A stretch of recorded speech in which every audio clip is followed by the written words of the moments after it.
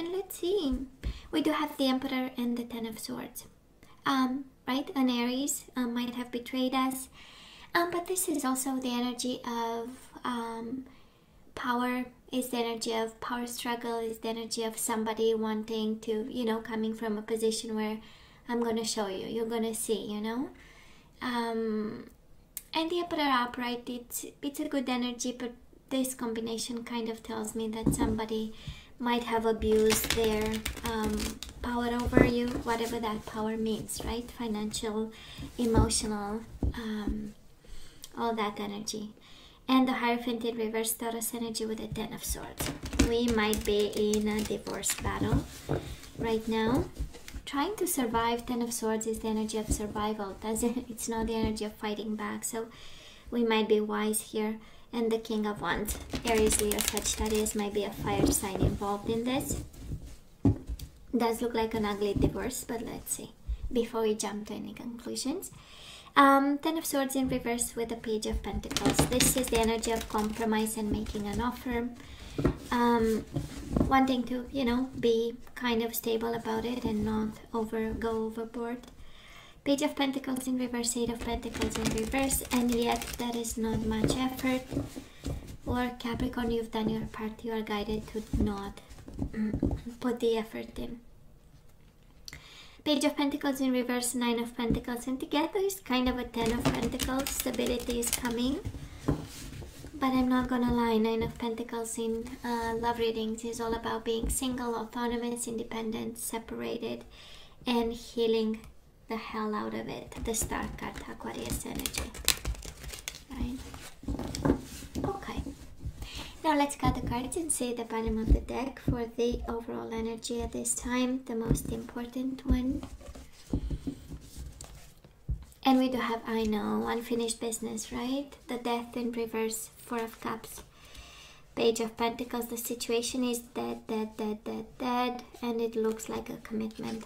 The Hierophant and the King of Swords. Might look like a marriage here. It's not yet over, but it is coming, right? The Page of Pentacles in reverse, at some point it will be a compromise in it, an offer of some sort, and justice is coming, so that's good. But we are in the midst of it, right? In the swirl of things, kind of. Not yet done, not yet over, not yet single. And look at this. The universe really wanted to make sure that you know it's unfinished business. We have twice. For some of you, might be a Scorpio. So let's see what this is all about. And if it's not over, where exactly it will lead us. So past energy is on your side, the person you are dealing with, and mutual. Let us have the current energies for you, the person you are dealing with, and mutual. And let's have the possible outcome for you, the person you are dealing with, and mutual. Page of Cups, new emotional experience. Waiting for a new emotional experience, a reunion. We want them back. Oh, Capricorn, I know, baby. I know, we want them back. So unfinished business, being sad about, and bringing some justice. So let's see. Capricorn, in the past, recent past, something that you need to deal with at this time. We do have the Sun in reverse. This is unhappiness and confusion, and yet still being bound to this connection. Eight of Swords, blindly tied up, right? This is the energy of blind faith. We don't see the truth. We don't know what's going on. We've been unhappy with so many things, and yet we stay there. That's energy I'm picking up, Capricorn. A sense of duty, right? A sense of responsibility, a sense of I have to. We do have the Sun, so some of you have children with this person, and that is this sense of no matter what, happy, unhappy, I have to. That's what I need to do, you know. And of course, fighting a cycle. Death in reverse is also the energy of I don't want this to end. I'll fight for this. I'll make it work, make it happen. Because I also have the Hierophant, so we know it's all about commitment and tradition. And it's like that is no way out. That is no way. It's, you know. That is also a sense of mental prison, Capricorn. Kind of when we see the Eight of Swords, is kind of the universe saying, well, you can get out, but you just wouldn't do that, you know. That is a way out. That is a possibility for you to unfold the take off the blindfolds, and still you are not doing it. This one is kind of on you, you know, and the mind is not helping because you are in your own mind, and you set boundaries and limits for yourself in this situation. Now this person of yours, Five of Swords, you might be fighting with them. There might be a sense of conflict, a sense of harsh words. We might be saying things, they might be saying things, responding, a sense of competition. And they do have the Magician. Somebody here is sending out into the universe, manifestations for a new life, for a new beginning, setting out the intention and starting to visualize. This is the law of attraction, right? Wanting to attract different things, but also a sense of taking control and having the tools, working on themselves, working on their confidence, and coming up with a plan. That is a sense of planning here, and that is a sense of tools and a sense of hands-on, right? And also as above, so below. Kind of coming from a place where we understand that when we get into conflicts and something is not working and we put the effort and still it doesn't work, it's like a big signal that maybe something new is coming, right? Now, mutual energies between the two of you in the past. We do have the Three of Cups and the Four of Swords in reverse. I know, right? It's kind of the energy of not thinking about or not putting the effort or not taking action when it comes to happiness and a sense of easy breezy energy, right? We forgot to be in the cup energy, in the cups energy, the emotions and sharing emotions and kind communications and coming together and having energies of happiness and enjoying life and having fun. And we were not paying attention. We didn't take action. We actually went more into Eight of Swords, Five of Swords, Four of Swords. When I'm upset, I don't talk to you, you know? That's a Four of Swords. It's like, leave me alone, give me space. I do not talk to you right now. But we forgot that actually, you know, we have to take things easy in life. And be kind and be friendly, you know? No matter what, Three of Cups is a beautiful energy to be in, right? But we might not have paid attention at that time. Capricorn, where are we right now? Six of Cups. I turn it around because it's the only card I don't read in reverse. And we do have the Lovers, Gemini energy. A lot of love. A lot of love we have for this person. You know, it's kind of the universe putting this under your eyes and saying, isn't it too much? You know, just saying. It has a sense of everything you have and you possess and you are revolves around this person. And again, tied up in the past, unhappy and still tied up, and now with a lot of love and a lot of thinking of what it was, right? Six of Cups is the energy of reminiscence. It's the energy of going through past memories and thinking. For some of you, it's also the energy of children, but it has a lot of love and sensual attraction and body, mind, and soul with the Lovers and choices being made out of love. So, yeah, a lot of love. Now, this person of yours, they might be focused on money right now, Capricorn. They do have the Four of Pentacles upright. That is a sense of holding on to what it was, but there is also with the Five of Pentacles a sense of not having enough, not being enough, questioning themselves. That is a sense of, I don't know how love and poverty might be, or how divorce and poverty might be tied up, but that is this energy, right? For some of you, they are going through major changes. Five of Swords, Five of Pentacles, Four of Pentacles, changes with a financial twist. And that's why somebody here is manifesting a new beginning and wanting to change a situation in a positive way. But still, right now, there is a sense of feeling lonely. There is a sense of emptiness that they might have. and a sense of self-protection, you know. It's like they are being vulnerable and protecting themselves, you know. That is this energy. For some of you, of course, might be tied up to money, and well, if we divorce, we might have to whatever. But I'm mainly sensing that they feel vulnerable at this time and going through changes. Now, Capricorn, mutual energies between the two of you. Somebody feels ashamed and stressed out. One can be feeling ashamed, the other one ashamed. The other one might be feeling stressed. So it's quite an energy right now, I would say. Quite an energy where we don't sleep at night, we think about, we make movies in our head and we think it's true. Plus there is a sense of probably this cycle, when it will be over, we will have to see people and talk about it, and that's the shaming part of it.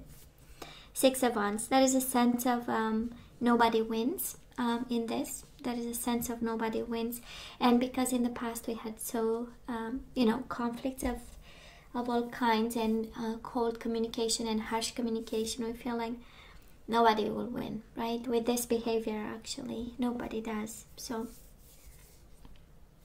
and reminiscent, right? And reminiscent and hurt. There is a sense of hurt, and there is a sense of vulnerability at this time, and a sense of exposure to this, you know, to this pain, to this mind prison. Moving forward, Capricorn, well, what is this if we are not right, perseverant? You have the Six of Cups again and the Temperance, Sagittarius energy, but this is about love and balance. You have soulmates with lovers, soulmates with balance. So absolutely what comes your way is amazing in terms of energies. It is finding balance, moderation, compromise, combining differences, and simply we know we love this person, right? But it's also the outcome of this and the energy coming your way, and it's exactly what you put out into the world. Six of Cups, it comes back to you with the Six of Cups. And again, can be from this person, can be from a different person, can be self-love, and reaching that state of I'm good, you know, no matter what, I can be in control. Now this person of yours, Capricorn, they do have the Queen of Wands and the Strength. Again, a lot of fire, and them being strong and staying courageous, taming themselves on their best behavior, even if a little bit upside down here, you know. You have a lot of fire coming your way, Capricorn, a lot of fire coming your way, but I'm actually sensing that we are shifting energies, right? On your side, we combine a lot of love with a lot of choices and movement and action and balance, and on their side, it has a sense of taking control with the strength and being courageous in this time of vulnerability for them.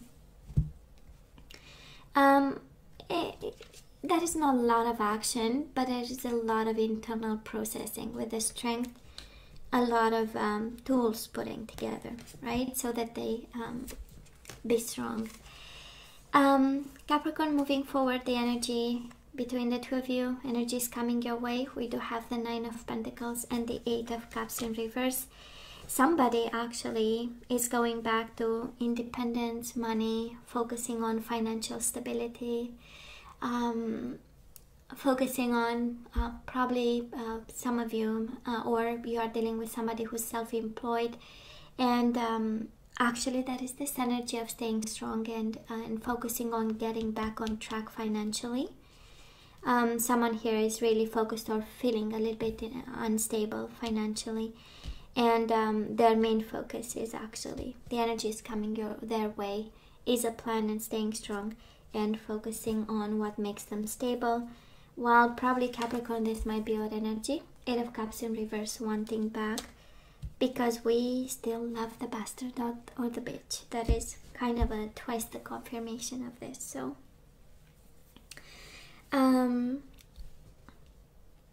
but I'm not gonna lie, I'm seeing love on your side, I'm seeing struggles and getting back on horse on their side, right?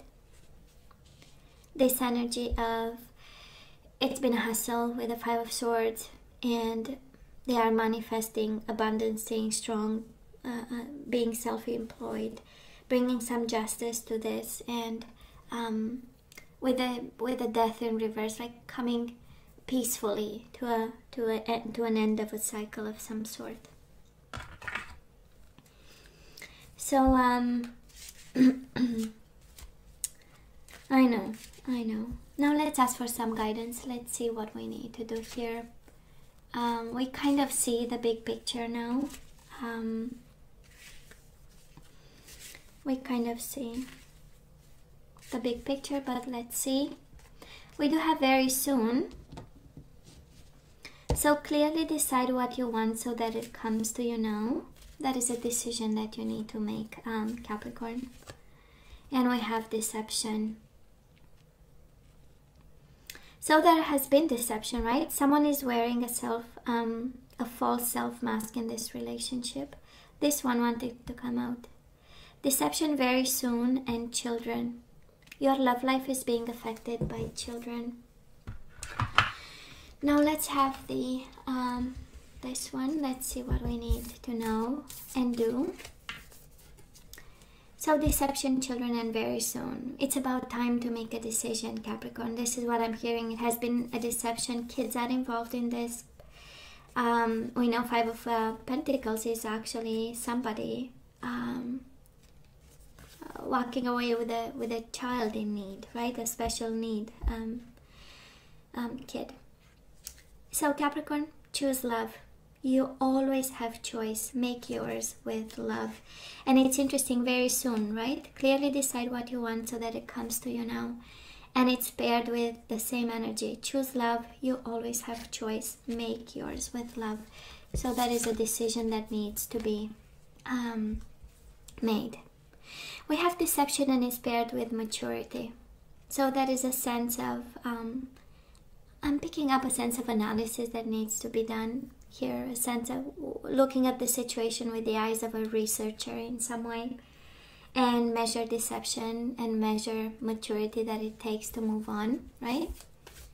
And detail. And it was a growing experience. This is to make us grow. It was bad, right?